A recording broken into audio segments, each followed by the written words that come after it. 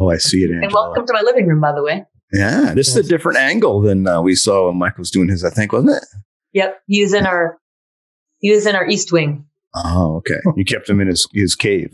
We have 1,000 square foot home. He was in the East Wing. He was in the East Wing.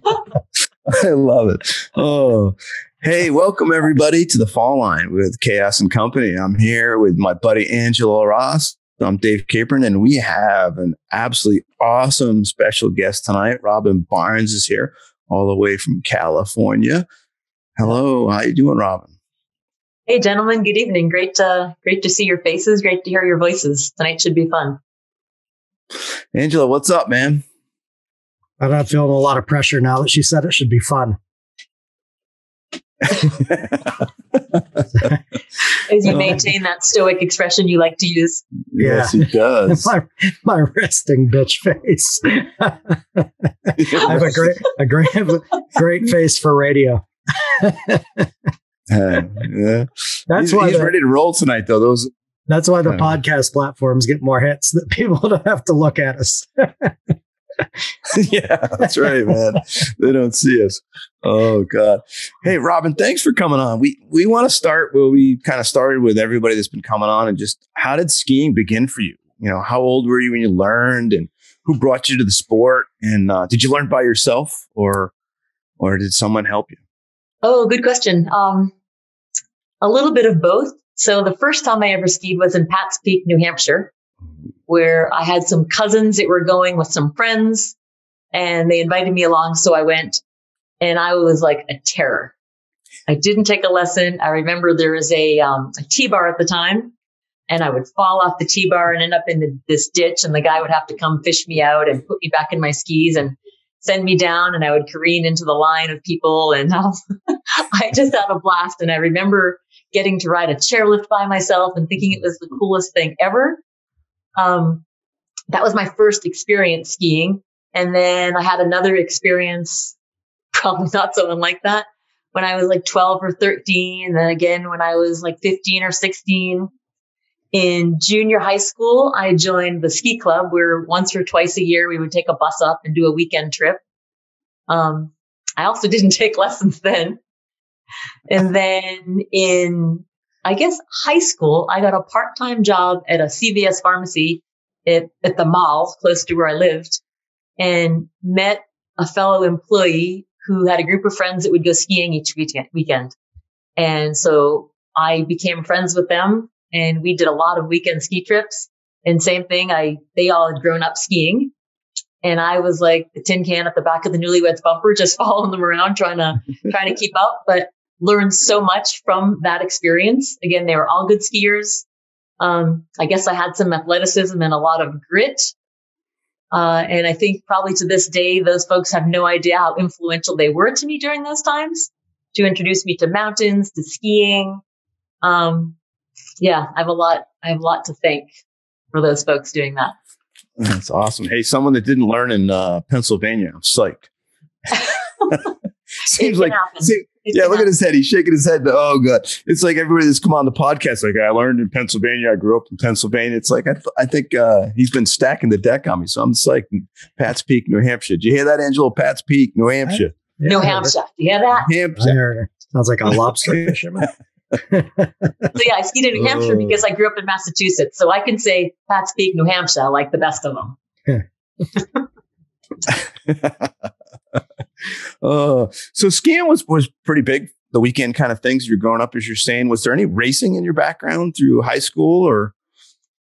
No, probably by the time I taught my first lesson, I probably hadn't skied 100 days in my life. Wow. Wow, right? Shocking. Like I grew up with three big brothers, and people always say, "Oh, you must have been a princess growing up then." And no, not at all. My brothers kept me tough and kept me on my toes. And we played outdoors all the time, whether it was building forts or throwing a baseball around, or behind our house in the wintertime would flood and we would put on our hockey skates and go out and play. So we were always active and outside, but nobody else in my immediate family skis.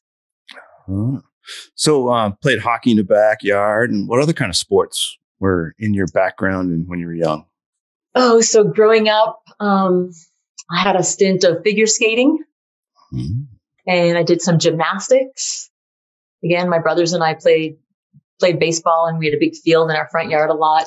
Did some horseback riding with some of my girlfriends, but there was no sport that I just did full on, super active all the time. Got home from school, put on your play clothes and went outside and just played outdoors all the time. But not necessarily my sports came later in life. So when did you start teaching? Started teaching. So growing up, I was sort of always looking at the horizon. I always knew something else was out there. And when I was going to school part-time in Massachusetts, I decided I should go back to school full-time in California. Just thought, let me just try something different, and stopped in Lake Tahoe. I drove across the country, stopped in Lake Tahoe for what was supposed to be a few days, which turned into a few weeks, which turned into, hello at the Human Resources Office. Do you have a job I can do for the rest of the season? This is a fairly typical Tahoe story, which turned into, at the end of that season, I got offered a job the next season to come back and teach skiing. And I thought, wow, that would be amazing because I can barely ski myself. And then, so of course, I went through the whole training course and whatnot. I remember during the Learn to be an Instructor clinic, skiing with a man by the name of Don Evans, who I was awestruck with because he had thighs like tree trunks. He was this beautiful skier. And I remember him talking about the outside ski. And I didn't really get it, but I kind of was like quiet, and I thought about it for a while. And then we took another run, and I was like, oh, that's the coolest thing ever. So what hooked you with teaching? Like skiing you loved, hopefully. Yeah. But what hooked you with the teaching? Was it the interaction with others? Was it sharing the sport? Was it that you could ski all the time? I know when I first started, I was like, hey, I can go ski for free. For sure. All of the above. For sure. But I remember the first lesson I gave like it was yesterday. And I had 20 first-time skiers that I had for 2 hours in the morning. Then they had an hour break and another 2 hours in the afternoon. And I just remember from having had the training class of how to be an instructor, I remember thinking, holy smokes, the things I say and do affect how they learn to do this. And I was fascinated by that. I was hooked, of course, watching somebody get turned on to a sport that I already was pretty excited about. Yes, of course, the interaction with the peers, the camaraderie, that same thing to this day. I can remember going to the ski resort at 7:30 and doing an indoor clinic, and then we'd go out on the snow and play with some topics and then go apply that in our own skiing and our lessons. And I kind of like learning things. And so everything about it was really attractive to me. So what did you do along the journey? What did you do to study? What did you read? Was it a lot of interactions with people like Don Evans that you got the technical stuff? And how did the technical and teaching blend together through your journey? How did the technical and teaching blend together? Yeah.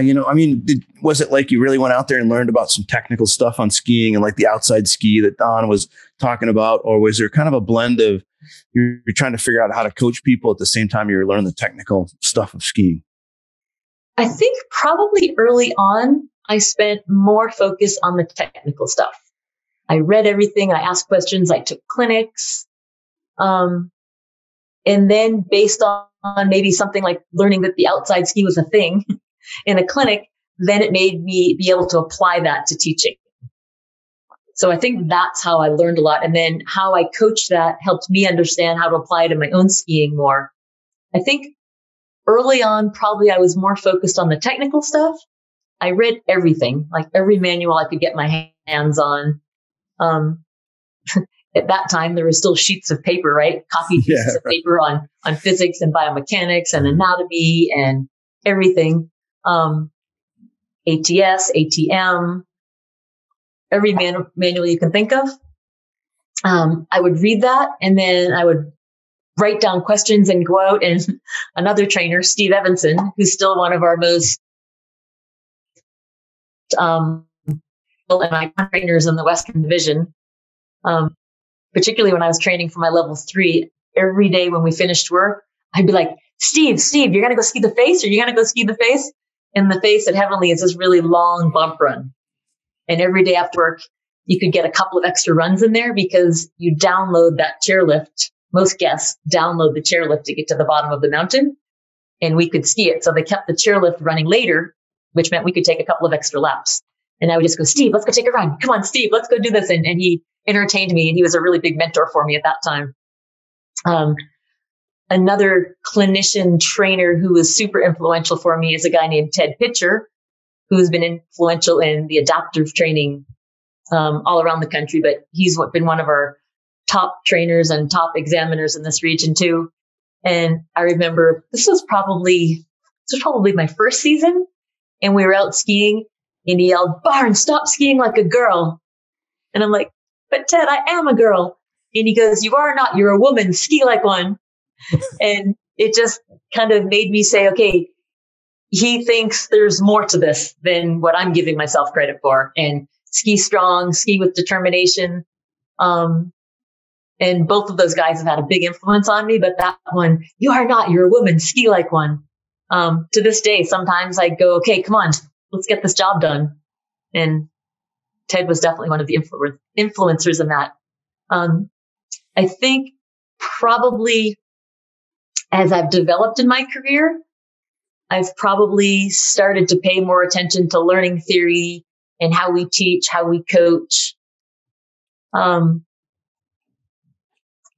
one of my biggest resources there is I run a ski school in the summertime in Portillo, Chile, a snow sports school. And there's, depending on the year, somewhere between 40 and 50 instructors from about 15 different countries. And 95% of them are at least level 3 certified from their country. And so it's just this amazing resource of, well, how do you do this? Well, that's interesting. How do you do this? Austria looks at it this way. Switzerland looks at it this way. Igor from Slovenia looks at it this way. Heidi from St. Moritz looks at it this way. And so you get to show it's like a melting pot and a kind of a litmus test to see how people are doing, how you're thinking about things, both relative to teaching and about ski technique. That's been a huge influence in my life. I was pausing because Angel is writing that, but I know he has a question. He's got something he's formulating. Yeah, I'm just surprised your backstory. I thought you were going to say you came out of the womb with skis on, pair of head skis, actually. Right, Dave? That's right, Ed. Yeah. No, do you ever get imposter syndrome? My background's similar. None of my immediate family skis, and I find myself sometimes looking around the room at training and whatnot. I'm like, I don't really feel like I should be here. Do you ever deal with that? Oh, absolutely. I think we all do. I think it's healthy too. Yeah. Right? Imposter syndrome, meaning that you're wondering, are you the real deal? Do you really know enough to have this job? One of my favorite quotes, which I believe is a church quote, is that when you're asked if you can do a job, say absolutely, and then get busy and figure out how to do it. Right. And I think it's okay to go, I've got work ethic. I've got afraid to roll my sleeves up. I'm not afraid to fail and learn from that. And so, I mean, I have all my life, I feel like I've gotten in over my head and had to figure out how to figure it out. Taking over the job in Portillo, Chile as the snow sports school director with an unbelievably talented staff. And the last 3 directors prior to me, 4, have not been Olympic athletes, but all the other ones historically since the 60s were. And the other ones were a guy by the name of Hartnett from Sugarbush, Jimmy Ackerson, Michael Rogan, Jesus Puente. Those are pretty big shoes. And so, yes, absolutely. I think questioning whether or not you're the right person is healthy. If it gets to the point where you're so insecure, you're thinking, no, I'm not here. Well, maybe you're in the wrong place, right? But I think it's healthy to question. I think it's humility to question whether you're not in the right place. I think yes, I question that sometimes, but in the end, I feel pretty confident. I've got a lot of ski seasons under my belt from having spent 30 something years in South America. And again, I feel like I've worked hard. I've put myself in places and around people where I've gotten to learn things.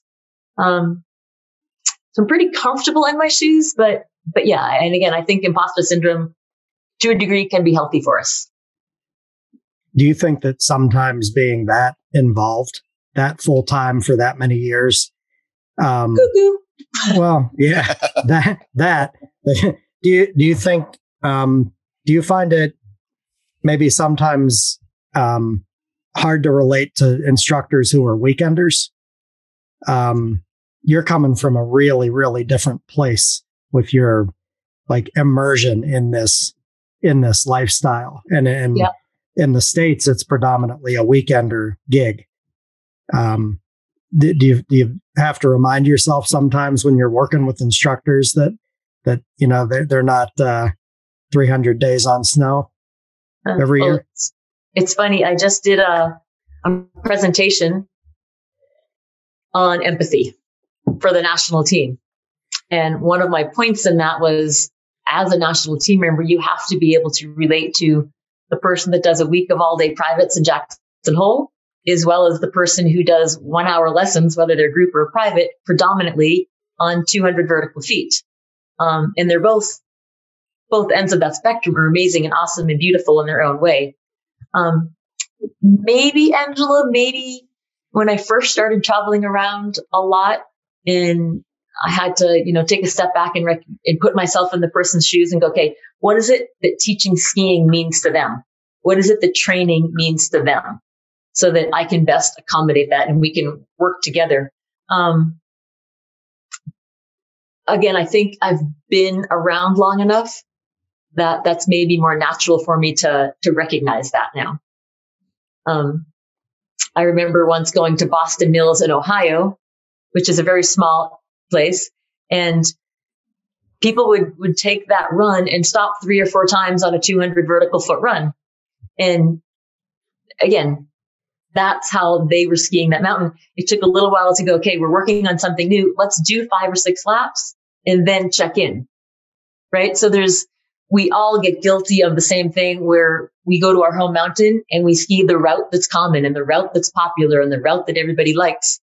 And I know when I show up at a different resort to train instructors, part of what I do is try to shake that up. Like, let's not go down this the same way that you always do. It's good for us. It's healthy for us to be diverse and mix things up and get out of our own rhythm.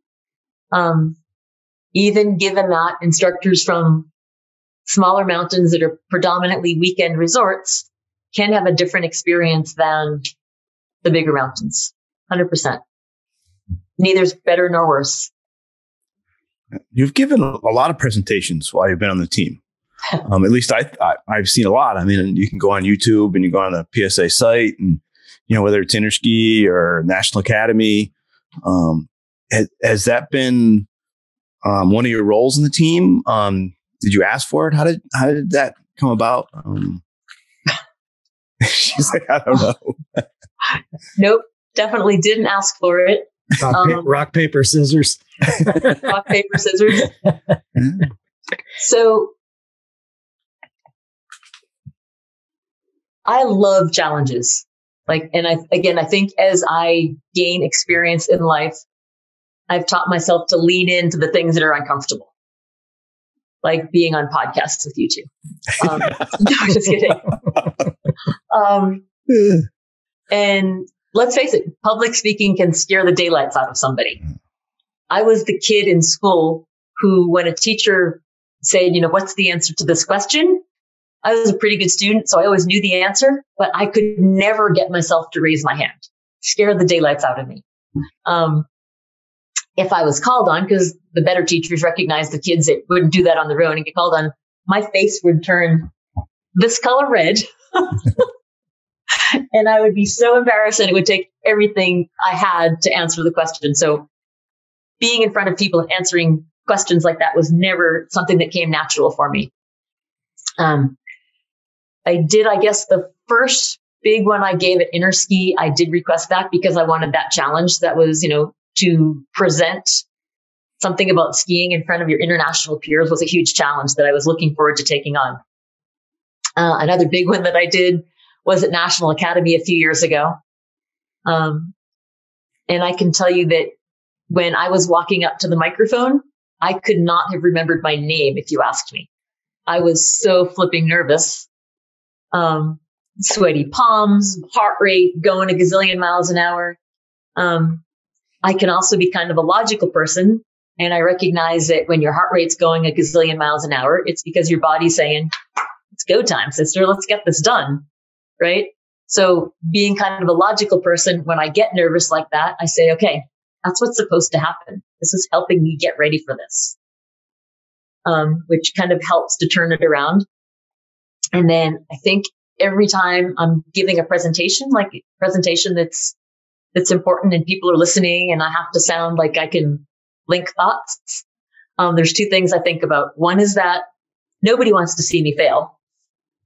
Nobody out in the audience wants to go, but I hope she really messes this one up. And the other one is I'm going to feel way more comfortable up in front of you all if I feel like I'm giving you something.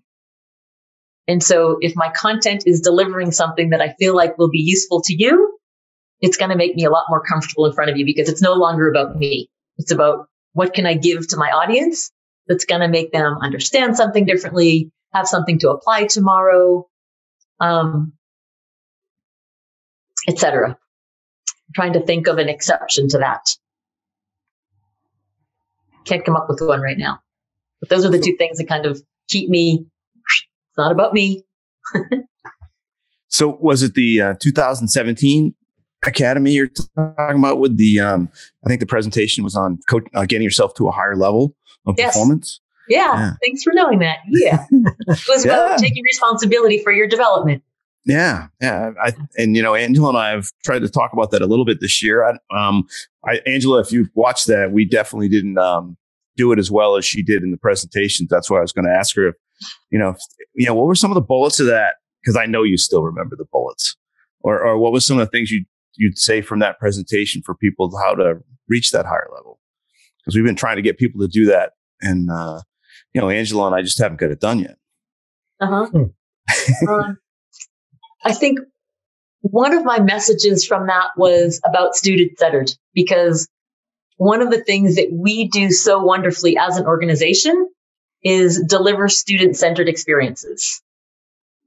So if this family is coming to ski at Pat's Peak for the week, we make sure we are catering to them, whether they want to learn to slide rails or ski moguls or look good down an intermediate run. Like, we make sure we're catering to their needs so that at the end of each day, they feel pretty successful. But sometimes I wonder, have we taken that to the nth degree when it comes to us training other instructors or other instructors taking training? Where if I'm going to ski with you for arguably, if it's only one time, maybe, but I'm going to ski with you more than one time, whether it's today and tomorrow or in December and again in February, it's okay if you're a little bit frustrated at the end of the day, because we're going to be able to figure it out. And if you're a little bit frustrated because you didn't get it yet, you're going to be hungry and you're going to think about it and you're going to be driving your car down the road and be like, here it is.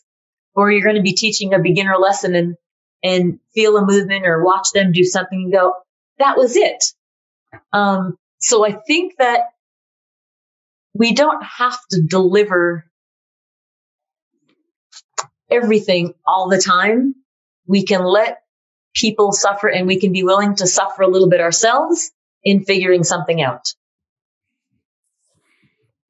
So student-centered doesn't necessarily mean catering and making sure that you feel like you're successful after every run or even every day. It's a longer term game than that. And it's about having the relationship that says, Dave, you might be pissed off at me right now. You might be frustrated. You might go to the locker room and throw your poles in the corner.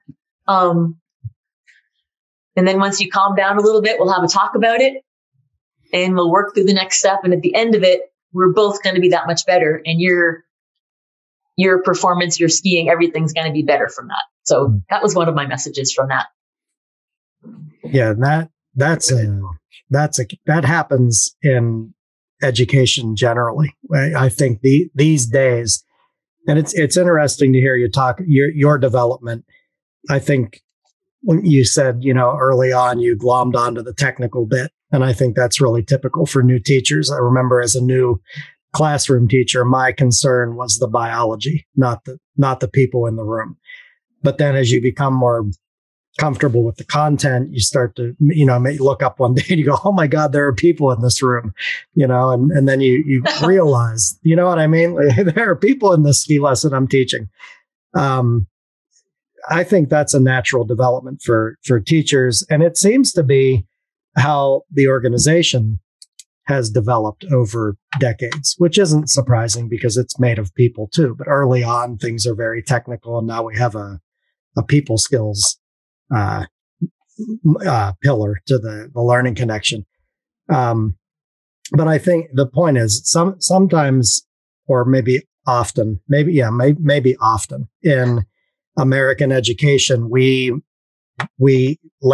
err too much on the side of customer service, which is fine. Like you say, if you have a family who comes to the mountain and they want to have fun for one day, and they're going to update their Facebook profile picture, and then tomorrow they're going, bowling, and then they're going to rent, fat bikes the next day. Like that's one thing, but instructors training for certification exams need to be handled a little bit differently. And I think need to have a different expectation of themselves. Like you're saying, like you're going to suffer. There's going to be a part of this where you're pissed, you're frustrated, it's raining, you're outside anyway. And that's an important piece to address. I think people, ski instructors, specifically snowboard instructors, need to understand that there's going to be some effort involved. There's going to be some effort involved. And I think the best coaches are the ones that set those expectations early. Like, yes, there's going to be some days where I'm going to ask you to do most of the work here. And you might get a little bit frustrated. You might, and that's part of the process. Please be assured that I'm with you there the whole time. Mm-hmm. If you let someone get frustrated and get low on themselves and their self-esteem goes and their frustration gets too far and they think they're alone in that process, then that's not very productive, right? But if you set the expectations where some days you're going to feel like a champ, some days you're going to feel like a chump, right? But we're here. This is our partnership that we're going to work through this together. And whether it's, literally you and me or the instructor and the training staff, it's really important to know that, yes, that's part of the process. I'm not leaving you on your own with this one.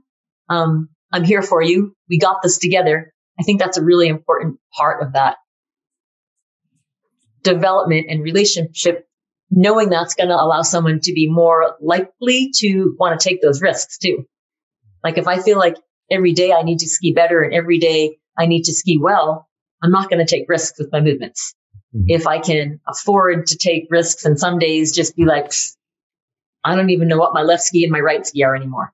Forget about the outside ski thing. It's important to know that it's a process and that there's somebody there with you to guide you through that. One of my all-time favorite quotes is, a master teach you, or wait, let me see if I can not mess this up. A master teacher shows you where to look, but not what to see. Interesting. It's one of my favorite quotes that I feel like, especially the last bunch of years, I've been living by. Dave, you were going to say something. No, I think that's awesome because just that quote. I was going to say I got to write that down, but we've got it recorded so I can listen to it again, so I don't have to write it down. But I wanted to stick with the people skills thing here because and kind of go to a little bit of what I've watched at Pro Jam Masters Academy. That I definitely, I try to be observant and look at what the team members are doing. I've seen you a lot at Pro Jam doing your Masters Academy level 3s. And there's definitely when I watch you, it definitely to me seems like even before we were talking about people skills and having it part of our learning connection, you were very aware of that you didn't just say hello to people or, kind of go by and give them the wave. You really interacted with a lot of the people there, even people outside of the Masters Academy when you're coming through the room when there's 500 in there. Is that something that you've worked hard on? You've been aware of for a long time, or has it been a process? That's an awesome thing to ponder. I think since we've developed people skills and put that on the forefront and said what our fundamentals and whatnot are, I think I've gotten way better at interacting with people. I think I've gotten way more self-aware and manage things better. Like leaps and bounds, just being aware of it. I probably now, just in the last couple of years, understand what Stu Campbell told me 2 decades ago. I never really got it, where he said, I was trying to decide, I was teaching skiing. As a fairly requested instructor, so I was making good money when requests, and got offered a job to be a supervisor. And so I went to seek his advice about, Stu, what do you think? Should I stay being a ski instructor? I really love it. Or would it be good to be a supervisor when I can, develop my leadership skills? And he was kind of sharing pros and cons with me. But one thing that he said, he goes, as an instructor, and I think you would do this also as a supervisor, you're a really good listener. And I thought, all right. I really don't think up until a couple of years ago, when I started really thinking about my own people skills and how I communicate with people, I didn't really understand what he meant. And I think now that's what he meant, that I do tend to listen to people. And also part of the presentation I did the other day on empathy was talking about how important it is to be fiercely curious about people and their stories.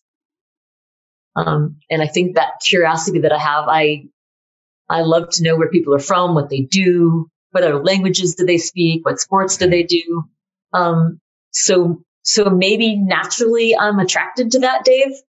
But I can tell you, I feel like I've improved my people skills leaps and bounds in the last couple of years by being aware of it and understanding how to coach it. Certainly makes us better at applying and practicing it. But thank you for that great compliment. Who knew you were watching? Oh, yeah. Angela will tell you, he's found out I watch a little more than people think. But yeah, it is. You can see of anybody that's in the room, even the regular instructors, of some people engage and some don't.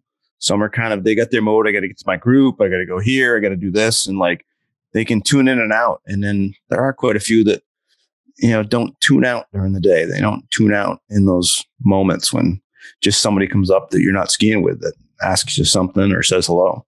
Yeah. So. And I think that's also our job as team members, right? In that event's case, the Eastern Division brings a handful, sometimes a dozen team members, flies us there to coach the group. I take that really seriously. People take time out of their family life, out of their jobs, out of whatever to spend time with you guys that are coaching it and us as team members. I think that's a really big deal. And I don't take that for granted, even a little teeny bit. So if a 30-second conversation or a 30-minute conversation can influence that person's life or career or how they look at something, we should be doing that. I can tell you, before I got my level 3 exam, I was at an event someplace, and Dave Manater, who was on the team at the time, said, you're not even a level 3 yet. You have a lot of work to do, but I could see you on the national team someday. And I was a level 2 ski instructor, right? That was huge. That was, 3 minutes of his time. And it had a profound effect on my life. And so you never know when those little conversations have a big effect. You an introvert or an extrovert? I'm an introvert. Yeah. Isn't But it amazing? that's it. I love being around people. Like COVID has been super hard, right? For a lot of us. Mm-hmm. Yeah, I definitely recharge by myself, but I mean, teaching skiing, coaching skiing, being around people, it's good stuff. I'll tell you that in the 2008 or 12 team, we did the little Myers-Briggs test for all the team members, for all the different disciplines. And out of that entire group, there was either one or two extroverts. Mm-hmm. Fascinating, right? Yeah. We've been talking about that a little bit, Angelo. A little bit. About, So are you doing exams still? I haven't done a PSIA exam in a bunch of years. Yeah. Do you think that the process is a little easier for extroverts to get through? Because I think it may be. Why? I think introverts are misinterpreted sometimes. Where you process differently, you take a step back from the group to let it sink in, and that can be seen as disinterest or distraction or something else. Yep. But it's interesting because the reason I ask is because public school is like that. And when I taught, we did the inventory from Myers-Briggs, and it's like the system is set up to. I think it's a little easier for extroverts to navigate. Even no, this is in public school. I don't think we do this too much in PSIA clinics, but going up to kids like, "What's wrong? You're so quiet." And there's nothing wrong. It's just a quiet human, Yeah. But most of the teachers in our building were introverts. Like the system was set up differently than the people it attracted to come there to work. And I always found that fascinating. It sounds like that's what you found with that particular team too, when you did the inventory. Probably. And I guess that brings us right back to people skills, right? And social and self-awareness and management. I can tell you that when I'm in a training environment, when I'm being coached, if I am really digging what we're doing, I get so introspective. But I've learned that about myself. And so what I need to do is I will grab the group leader, whoever he or she is, and say, just so you know, here's how I process stuff. So if I'm quiet, it's not because, don't get offended by it. It's not disinterest. It's just how I need to process. And so that lets them not worry about, well, what's with her? Why isn't she involved with this? And again, that's one of those, I'm self-aware of that. And the way I manage it is through doing this. Of course, are there times where I can't do that and I have to go get out of my comfort zone again and lean into something that makes me a little uncomfortable and go, I can't, for optics right now, I can't be that introspective person that looks a little bit aloof. I have to portray the image of being 100% engaged, even though my way of being engaged is by being introspective. So again, that's just managing it, being aware of it and managing it. I think introverted people aren't necessarily quiet. They're quiet sometimes. They're quiet. You go to a party, they're the person that's maybe sitting with the dog or, but introverted people sometimes walk in too and they're like, boom, here I am, because that's the way they know how to manage it. They know how to manage the fact that makes them uncomfortable by going, okay, here I go. Boom. Listen. Listen to people, have dialogue with people. Yeah. That's why the crew says I'm not an introvert, but I'm like, no, yes, I am. Yes, I am. When summer comes, I'm just a hermit. So, yes, very much so. Like right now in the greenhouses, just me and the wife transplanting. But we have, Angela will tell you, we've been chatting about this, but it's been like a lot of the gang. We've been doing calls. We did one last night just to try to get everybody together because we haven't seen each other. And a lot of the crew on there, the staff are, more the introvert, but we haven't seen each other since last November for some of us. Right. November before, more than a year. So it's been crazy, but yeah, it's interesting. We've been talking a lot this year in the podcast about the introvert, extrovert, and how people handle that. Because we've been Angela and I've been talking about even off the podcast of how we ask questions and how fast we want the response from people. Can people process an MA situation and talk while they're watching it, or do they need to be more than introspective and not speak while the person's skiing? Some of those things of how they relate to those situations. Yeah, 100% agree. And if you're the person that needs to process before you say it, you better practice the process.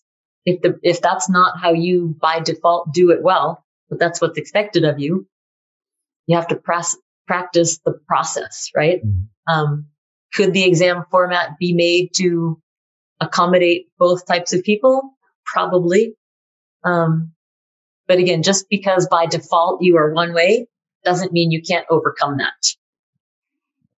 Right. And a two-way effort is probably appropriate there. Effort on the part of the candidate to recognize what they're predisposed toward, right? And self-awareness and self-management, but then on the part of the examiners to be aware that people do that differently. I was in an exam last year where one of the participants was looking somewhere else, tapping the pole, and one of the examiner I was with got a little bit chuffed and was like chapped his ass a little. It was like, kid's not paying attention. And I said, you know what? I bet if you ask him, he heard everything you said. And he did. And he asked him, and the kid repeated, pretty much verbatim. But it was just, that's kind of where I come from. I sort of process the same way that kid did, But I think that, these people skills raise the bars on evaluators, on us to really, really not only recognize how other people might process information, but how we judge people based on what we see on the surface, because it's not always what's going on inside. This person is different from me. Yeah. They must not be paying attention. Or this person is different from me. They must be cocky or whatever, versus really getting down to the root of it. And again, it comes down to asking questions, be fiercely curious and listen to the answers. So who's your favorite person to get ski coaching from? Or favorite couple to get ski coaching from? Well, probably no surprise, but the person that I throw ideas past the most is Michael. And he and I can have a conversation over dinner about skiing, whether it's about his skiing or my skiing or skiing in general. And just a 10-minute conversation can go a long way. Speak of the devil, he's just coming home, so he's probably going to walk in the door any second. Another person I love talking to about skiing and have, when he was in Portillo, Chile a couple of years ago, he came and did a clinic for the staff there. It was Sasha Rarick, former U.S. men's team coach. Hi. This isn't going to count as Michael's fourth podcast if he ends up on camera. Yeah. A cameo appearance. Right? He went back out. He put down takeout food and went back out the door. He ran. I've had enough of those guys. I'm not getting us. What the hell? There's those idiots. But I'm trying to think of, the times where I'm in the environment where I'm getting coached are certainly few and far between. They tend to happen more in a conversation, or maybe we're even at Masters Academy, right? And maybe Jennifer Simpson and I, or Eric Lipton and I have had a conversation, right? And then I can know he's on the chairlift or she's on the chairlift and take a turn at the end of the day, go, okay, that's what I was talking about. And so it can be those little interactions that can keep us fed for months, I think. So it's again, it's taking responsibility for your own outcomes, right? And saying, what do you think about this? Or, hey, I saw you doing that. I really like that. Talk to me about that. And then you get maybe literally 6 turns together and you're like, oh, got that. Okay. And then you might not see each other for 6 months. And then that conversation picks up and you're like, I've been playing with that. Here's how I see it. They're little simple nuggets that you chew on and you digest and you take another bite off for months or years. And that can be relative to skiing or it can be relative to coaching. I think, again, we're on a pretty good wave right now in this organization of being aware of how we're coaching and even more importantly, how we are facilitating learning. And has that phrase become cliche? Maybe it shouldn't, because that's our job. We shouldn't be called ski instructors or ski teachers or ski coaches. We should be called how to make people learners, right? Because that's ultimately what our job's about. It doesn't really matter what I teach. What matters is what that person takes home at the end of the day. So those conversations can be about that. And Carol Levine is a perfect example of that. She's so savvy in so many ways about ski technique and ski coaching.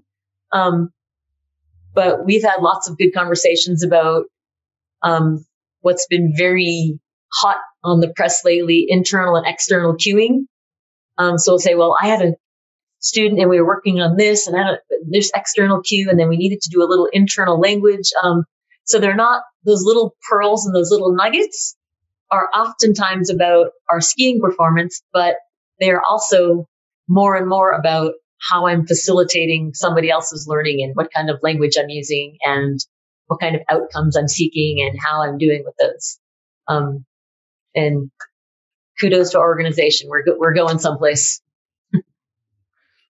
How do you see your role on the current team? How do I see my role on the current team? How do I see my role on the current team? I think each team definitely has its own little flavor, a little flair. This team feels like it's maybe the most diverse that I've been a part of. Between not belief systems, we all see great skiing as great skiing.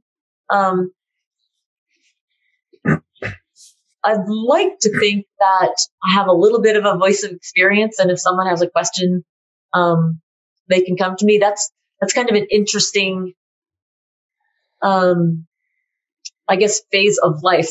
Kind of like as you're growing up as a kid, and your parents always take care of you, your parents always take care of you, and then there's like this middle ground, and all of a sudden you get to where you're kind of looking out for your parents. And your parents are always going to be your parents and always want to take care of you. But that starts to shift a little bit. I don't know if you guys know what I'm talking about with respect to that. And having been on the team for a little while or having been in the industry for a little while, where you go from, I'm going to seek this person out for this and this person out for this and this person knows this, to all of a sudden it starts to be where people are looking to you and seeking information from you.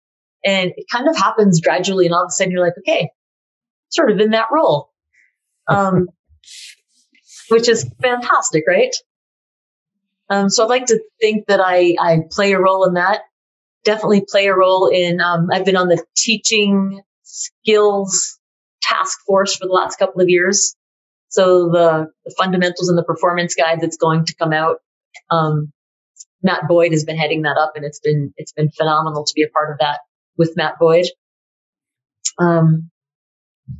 Yeah, I'm going to leave it right there. So what has been your greatest interski experience? And was it something leaning towards teaching and kind of the learning experience? Or was it something with skiing, like watching one of the countries there look at how they look at skiing? Oh man, the greatest interski experience.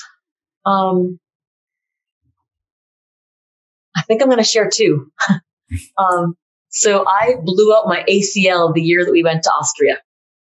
And Rob Sogard, our coach at the time, still invited me to go, which was amazing. So I spent the whole time hobbling around. But this one time where the Canadian coach, John Gillies, asked a couple of members from each country to go and do a bunch of different skiing tasks. And so he and I sat at the bottom of the hill talking about all the different countries skiing.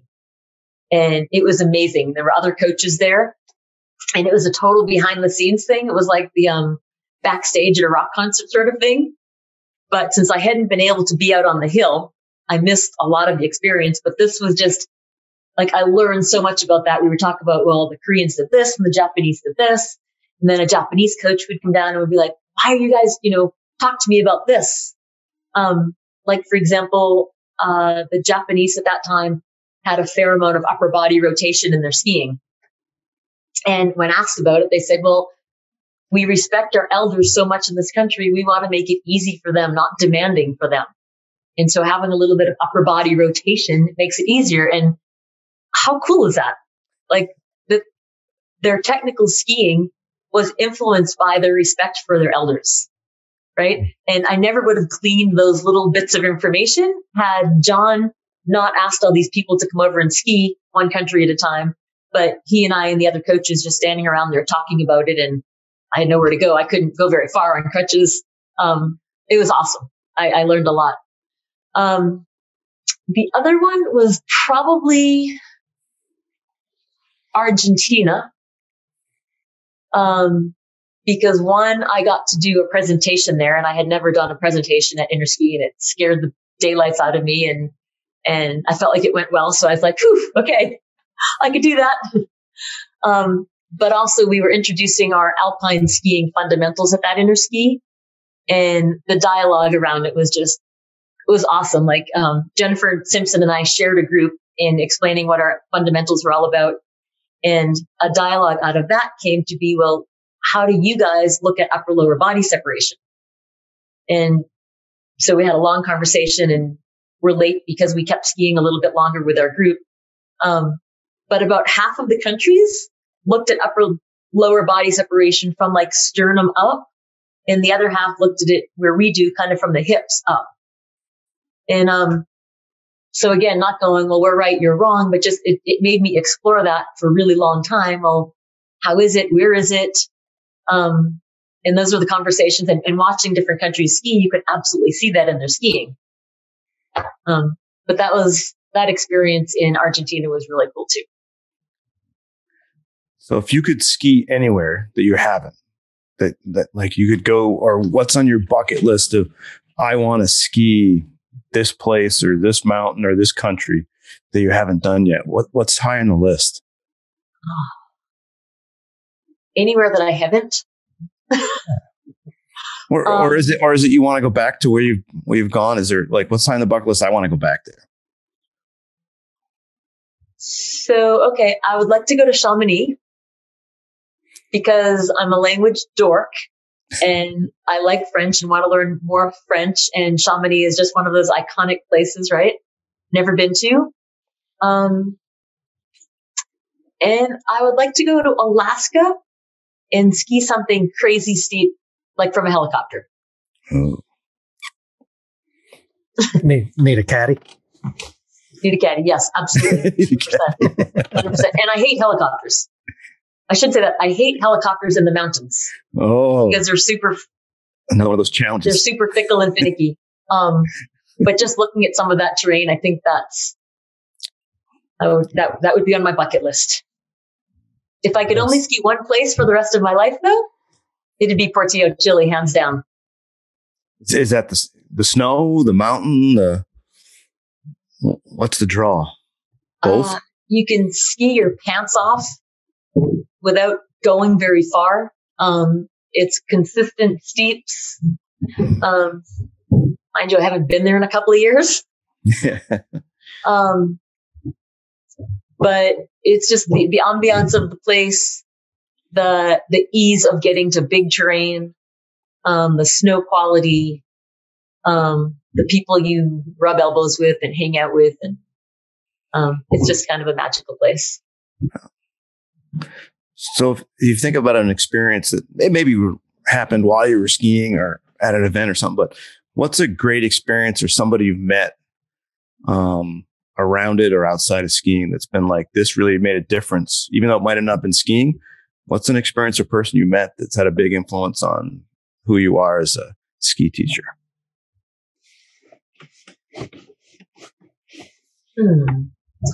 Can I talk about the experience first? And then while I'm talking about that, maybe the person will come to my mind. Yeah. I had an opportunity 6 years ago, maybe a couple of different times, but to train the US ski team athletes on a level 3 certification. Again, I mentioned earlier in this podcast that when something makes me uncomfortable, I like to lean into it, right? Well, that was right there. Eric Lipton and I coached the athletes, and Michael Rogan and Dave Lyon coached the coaches. And it was at Snowbird. And we were both like, okay, what did we get ourselves into here in the beginning of it? Turns out the guys were it was all men in Eric and my group. And they were awesome. In the beginning, they were like, I don't know, I don't get this, blah, blah, blah. And then as the week went on and we coached them on, teaching styles, learning styles, everything that a level 3 instructor would need to know, as well as how to make good low end, relatively low edge angle demonstrations, as well as good high performance skiing. And what stays with me to this day, well, one, Mark O'Sullivan, we had a conversation about his skiing. And then every time he had an opportunity, he would scooch away and he would start practicing what he and I talked about. And by the end of the week, he was like, oh my gosh, this is different than what I've been doing. Whether it helped him or not in the end, we never followed up on that. But that was pretty cool. But watching these guys that were professional athletes, how they would, you would give them a little bit of information again, and they would just go and problem solve with it. Skiing gates is problem solving, right? How do you get around this one and around this one, go really fast, not slow down, not fall, not lose balance? It's all about problem solving and watching the way they approached what Eric and I were coaching them through, and how they, the conversation earlier, they weren't waiting for someone to give them the answer. There was never a waiting moment for them. They were constantly looking for clues and figuring things out. And that was really poignant in my career. Probably one of the most poignant things as far as what I took home to coaching instructors was how we can do a great job setting up problem solving scenarios. It doesn't mean guided misery, right? but be clear with things. But again, and that's probably what inspired that presentation I did, Dave, on taking responsibility for your own outcomes. I still haven't come to a person. That doesn't have to be. I just thought there might be. I'm sure there are. I'm sure there's a gazillion of them. Yeah. I'll just blurt them out. I'll let my Tourette's go and I'll go, it was just fine. It's this guy. as we continue talking, if I think of one. Yeah. How much do you think it would benefit us if we had more experiences like that with the race world? Even maybe not on the World Cup level, because I know Angela and I, those guys won't talk to us. But, just the interaction with USSS and us and just people that are coaching racing or doing different things in skiing. Angela had talked a lot, even the freestyle part. Huge. I mean, just like Angela, your question about, how do you relate to someone that teaches skiing part-time versus someone who teaches skiing a week's worth of all-day private lessons? The more diversity you can put in your bag of tricks, the better. And whether it's the part-time and the full-time, the little mountain and the big mountain, the ski racing versus the jibbers, the big mountain skiers versus the freestyle bump skiers, I'm about having fun, I don't care how I ski, to the person that's like, no, I'm going to go through A, B, C, D. The going in and taking a tennis lesson and learning how that person coaches, the taking a golf lesson and figuring out how you learn. I took a golf lesson a few years ago and I got so frustrated because the guy was teaching us these brilliant things And I didn't have enough time to practice. So I got pretty frustrated. I'd be like, we'd do it for 5 shots and then we'd move on to something else. So that taught me a lot about how I learn and how I need you to shut up for a little while and I need to give me an opportunity to practice. But yeah, the more we can explore different facets of our industry, and our industry might be the education industry, right? So it might be, Angelo, your public school system experience. It might be taking a college class, whatever, but we can explore both the skiing industry, the education industry. The better we're going to be because it changes our perspective. It tweaks our perspective. Sometimes it affirms our beliefs. Sometimes it challenges our beliefs. And sometimes you're like, man, I kind of had that wrong for a little while.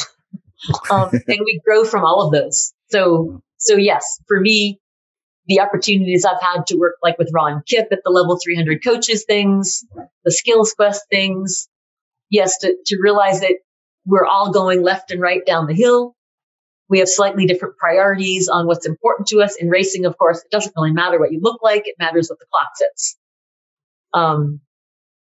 In our world, we are demonstrators, like it or not. So it doesn't mean we can't ski fast as long as we're demonstrating what it is we're trying to demonstrate. And that's not always fast. But yeah, the more, and I feel like sometimes we feel like, oh, I just don't have enough time in my life to explore those different sides of it. And so we go in the same direction, in the same direction, in the same direction. And it's actually slowed our progress versus if we went woo, woo, woo, woo, woo, woo, woo, woo, woo, woo, woo, and take a more circular path that was more creative, I guess. Yeah. So what's important to you that you still want influence on? You want to leave your mark and you haven't really left it yet. Is there something out there that like, I know I want over the next so many years or decade, I want to make sure I leave this mark on skiing, ski teaching? Ma'am, did you just ask her to write her epitaph, dude? Well, I said decade. It could be 2 decades. She's a young woman. She made the team when she was 6. Exactly. Actually, I was 6.5. Right. Yeah, I was trying to. Yeah. I guess a couple things. I like the trajectory that I've been on. Mm-hmm. I feel satisfied, but not complacent, if that makes sense. Mm-hmm. I would like more people. I look at myself as an athlete. And as much as I think it's nice to be able to go skiing and then go to the bar and have a beer afterwards, I look at myself as an athlete, and you can do that sometimes, but if you do that every day, then you're compromising yourself being an athlete. And all of us in PSIA AASI are an athlete at some level. Maybe we're weekend athletes, maybe we're elite athletes, somewhere in between there. But if I could influence a little bit, people starting to say, if you want to get a level 3 certification, for example, you need to work your ass off physically and not just on the hill.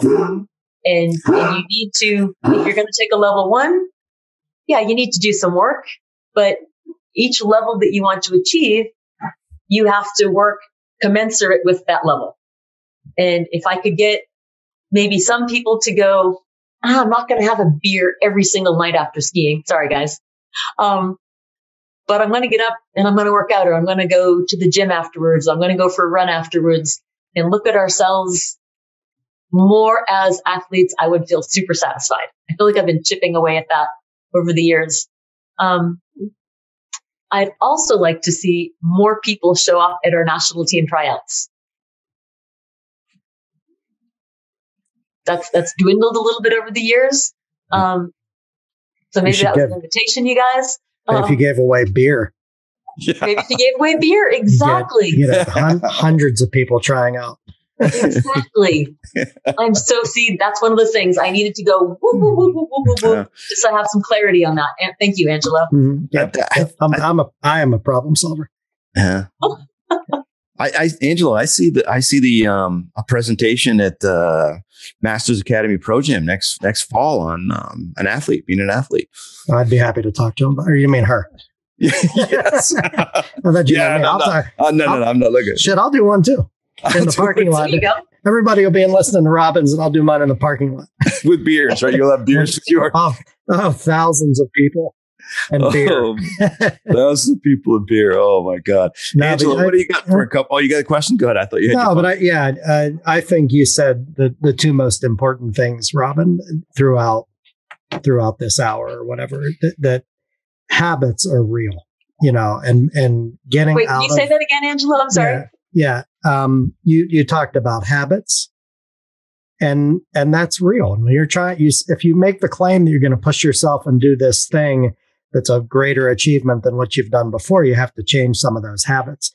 And very early on, you mentioned grit, and I think there is no greater example of grit than an instructor who loves après saying, you know what, this season, I'm only going to do après on I'll Sunday, I'll have one before I go home on Sunday. But on Saturday, I'm doing, these hop turns with this crew. I've been following, she's a mental skills coach for the New York Yankees called Lauren Johnson. And she talks about reps. And obviously, if you go to the gym and you do bicep curls, if you do, so many reps every day and every week and every month and every year, you're going to build your biceps. But she talks about habits being reps too. And you don't always have to go, it's not the intensity of your reps. So you can't go on Saturday, I'm going to be an athlete, and then not do it again for the rest of the week. You have to do reps every single day. And if you miss one day, well, that's where humans we're going to. Don't let yourself miss 2 days, because then you're starting to create a new habit.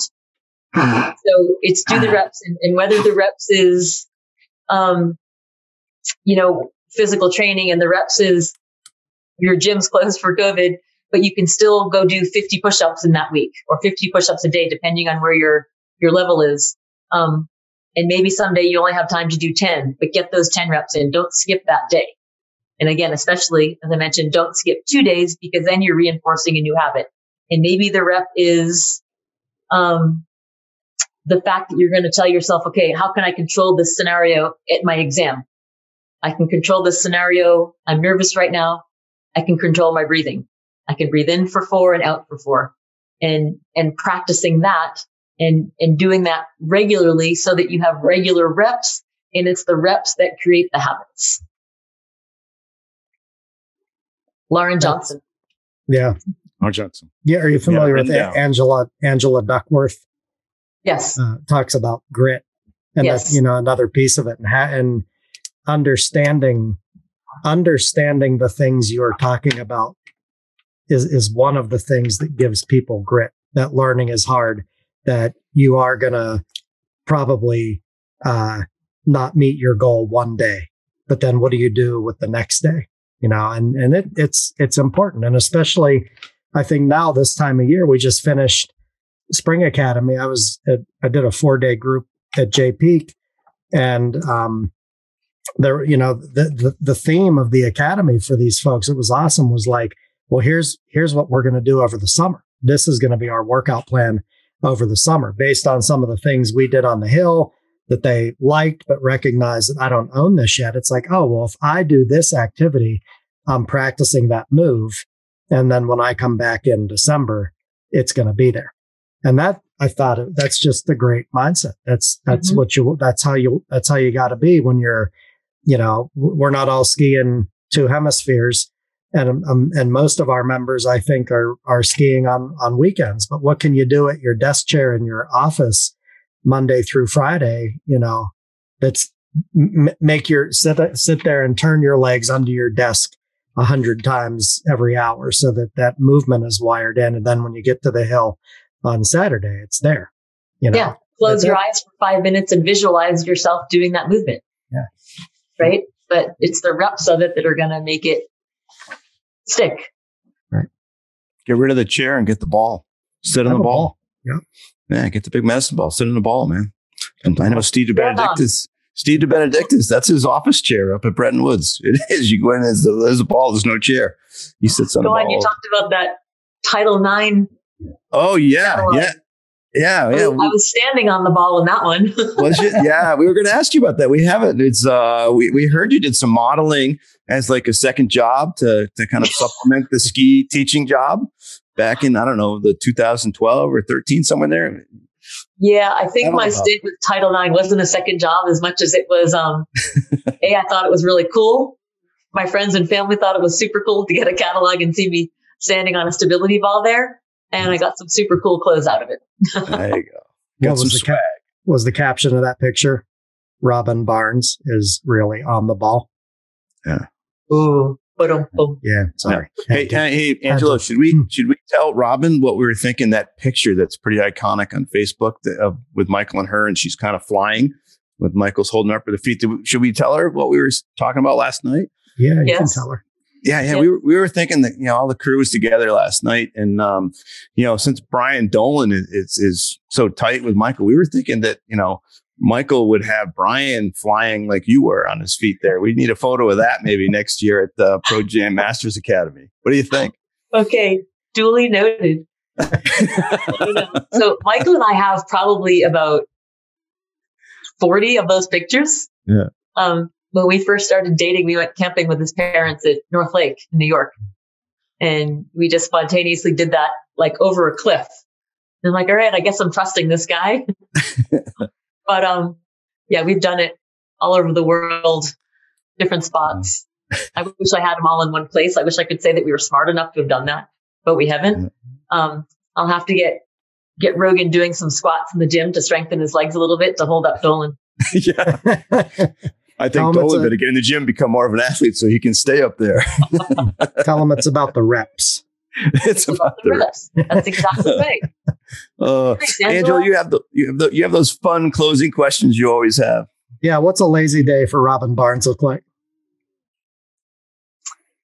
What's a lazy day? A day off baking cookies. Nice. Yep. Nice. Yeah, a day off baking cookies. I find that very relaxing, therapeutic. Yeah. The only other one I wrote down was, who's your favorite member of the PSIA AASI national team? Oh, you knew he was going to have that one. She's very silent on that. There he is. Hey, there it is, the cameo. He crept in. Michael. Oh, God, that was beautiful. I know who his favorite team member is. Yeah, he already told us that. We have it's a pretty bitchin' team. Yeah. So it really is. I kind of like that guy who just stuck his head in there too. Yeah, he does pretty good. So Bill say, hey, do you have any stories of any of the staff from these?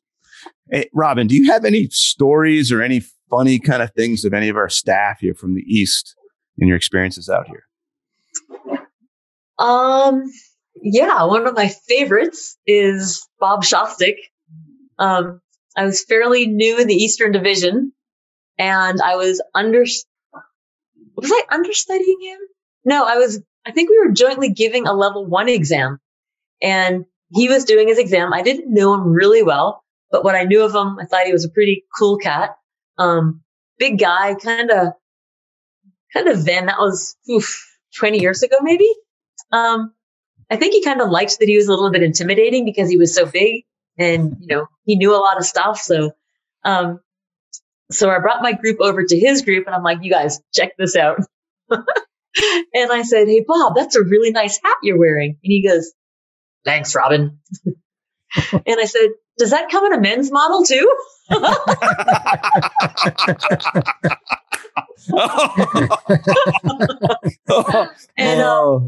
And of course he thought it was hilarious. And I feel like he and I have gotten along super well ever since then. I absolutely adore the guy, but I'll never, ever forget that. Talking about leaning into things that make you uncomfortable. Yep. And we're never going to forget it either. No, we're not. Oh, that's awesome. So thanks so much for doing this with us, Robin, and Michael, who was there too, for coming on earlier in the year. We hope you guys will possibly come on next year. Angela and I going to do some stuff over the summer also, but definitely we get rolling for more ski stuff in the fall, winter. Hopefully you guys will think of coming on, maybe some specific topics. Some folks have been asking us for some things. Would be awesome if you consider that. And well, maybe we'll be able to sit down with them for a minute at Pro Jam Masters. Yeah, we're thinking of that. Oh, that would be fantastic. That would be fun. Yeah, that would be fantastic. And any topics. Again, there's been all kinds of webinars and stuff out there, but I think what you guys are doing specifically is super important. You're keeping it light. You're keeping it hopefully interesting. At least the ones I've listened to have been interesting. And I applaud what you do and admire what you do. So thank you for it. Thank you. And thanks for being on. My pleasure. Thank you. Appreciate that. Oh, well, thanks. And thanks everybody out there for listening. And I hope you enjoy this podcast with the Fall Line with KS and Company. Thank you, Robin.